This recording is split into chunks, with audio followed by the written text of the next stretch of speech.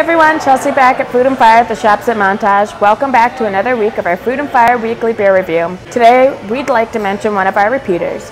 Allagash White is brewed in Portland, Maine, and while it's rare for a brew to make a second go around, this one did so well the first time, we had to bring it back to our lineup. This Belgian Style Wheat beer is brewed with oats, malted wheat, and unmalted raw wheat for a hazy, white appearance.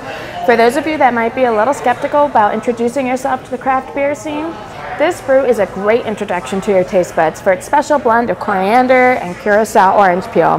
This 10-time award-winning beer comes at a 5.2% alcohol by volume, and to be honest, it can pair well with anything on our menu. In the meantime, thank you all for watching this video. Please be sure to comment, like, share, and follow us on Untappd to stay current with our draft menu and events. Until next time, we here at Food and Fire hope that every new beer you try is your next favorite.